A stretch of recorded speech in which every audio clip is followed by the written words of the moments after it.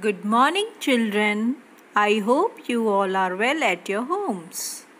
Today we'll discuss soil erosion and its causes, as you have already studied the new terms. But before we proceed, I would like to tell you more about soil. The top layer of the soil has humus. Humus is the organic substance formed by dead remains of plants and animals. This humus is good for the growth of plants. The loss of top fertile layer of the soil is called soil erosion. Strong winds blow the top fertile layer from one place to another and cause soil erosion.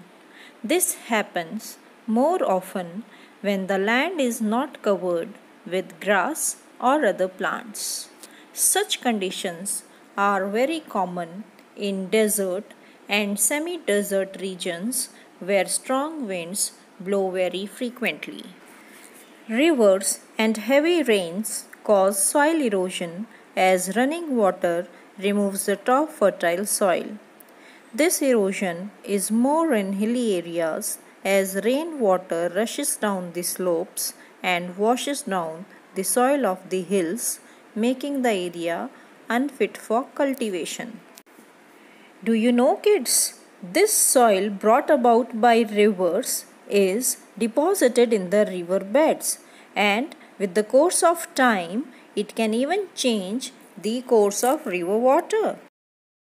Man has been cutting trees over a long period of time to meet the ever-increasing needs of human population. This large-scale cutting of trees is called deforestation. The roots of a plant binds the soil particles and prevent its erosion. When the farmers plow farmlands for growing crops, the loosened soil can be easily carried away by wind or water. After harvesting the crop, soil remains bare for some time, which also helps the wind to blow away the soil, leaving grazing animals like cattle, goat, sheep, etc. to graze on the same piece of land year after year results into barren land, which again causes soil erosion. The process of digging the earth to extract something is called mining. This again loosens the soil and causes soil erosion.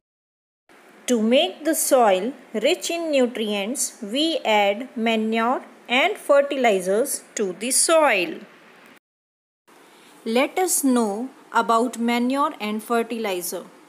Manure is an organic substance made from plant and animal waste in the fields, whereas fertilizer is an inorganic substance made from chemicals in factory.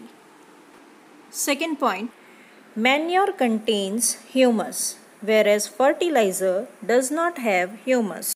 Excessive use of manure improves the water retaining capacity of the soil, whereas excessive use of fertilizer causes water and soil pollution. Let us revise the causes of soil erosion: blowing wind, running water, flooded rivers, deforestation, overgrazing by animals, and mining. I hope the topic is clear to you now. Thank you, children.